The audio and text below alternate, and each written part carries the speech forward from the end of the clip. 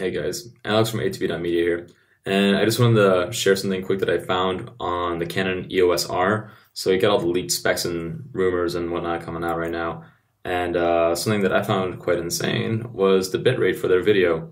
So if you look at the Sony camera right now, so right now I'm shooting on a Sony a7 III, and this guy has a 100 Mbps bitrate when it comes down to its 4K recording video. So the more data that you have in your video, the higher the bit rate, the more you're just going to be able to get out of it. Like the more detailed stuff that's going to be saved, colors and shadows and stuff that you can work with later on in post. Now, what I noticed on the rumor page for the Canon EOS R is that none of it actually says anything about the compression like 420 or doesn't say 422 anywhere. Doesn't say 8-bit anywhere, it doesn't say 10-bit anywhere. The only bits that you can find are the 14-bit. So if you look up 14-bit, then you see that for it being 14-bit JPEG or raw images for your photos. But yeah, so there's no real specs, no real data when it comes to the video, and but it's kind of cool here because it has a really freaking high bit rate.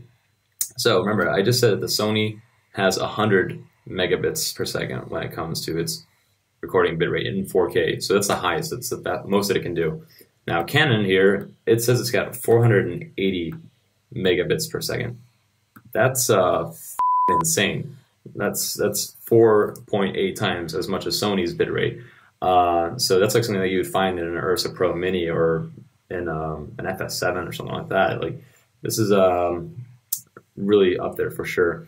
So even like when you're going on this full HD, its highest bitrate there is 180. So that's just that's a lot of data for full HD. Like the full HD on Sony, I think it's at 60. Don't mark my words on that one, but it's definitely got a lot of data going in here. So if it's recording at 480 megabits per second, I'm thinking that this could be 10-bit video. Like I haven't done any math on that, but I get a feeling that when your number is that big, it's just there's so much more like information. If you had 8-bit, I think you're just like capping at that point, you know? So I think this is probably a 10-bit video codec that they're going to be working with here. Yeah, that's what I'm thinking. I'm just speculating here. It doesn't say anything about it, but I feel like that would be a really cool thing to hear on their announcement on September 5th when they do their official unveiling. So it's really unfortunate that this stuff came to leak and it came out before all of that.